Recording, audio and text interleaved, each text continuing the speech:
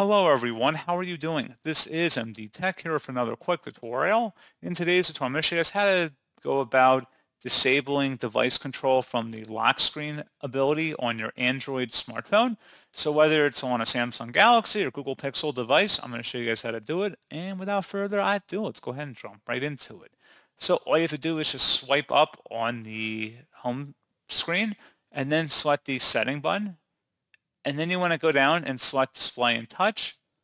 And then you want to go underneath lock display, select the lock screen.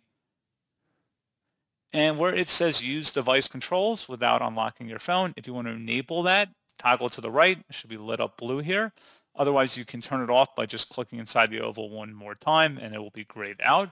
And that's pretty much it. So as always, thank you guys for watching this brief tutorial. I do hope that I was able to help you out, and I do look forward to catching you all in the next tutorial. Goodbye.